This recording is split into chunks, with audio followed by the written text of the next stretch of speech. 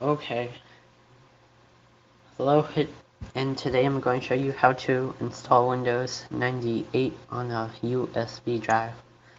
You're going to need download Rufus at rufus.ihio.ie and scroll to where it says download, then click other versions, then click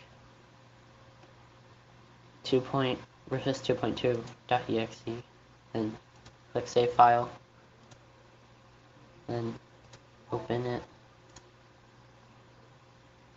and uncheck this box, and select this box, and select MS-DOS. And make sure this is at FAT32, and this is at MBR. And you're going to click Start, and make sure you're on Windows 8. Oops. Then click Start. We'll make the Windows 8.1 or below. Then close it, and that's all for the thing.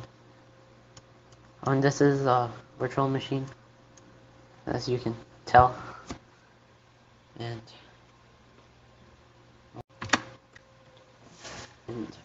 after you have gotten that, you'll need to get a Windows 98 2nd edition ISO file, extract it, then rename it to something short, and put it on the USB drive.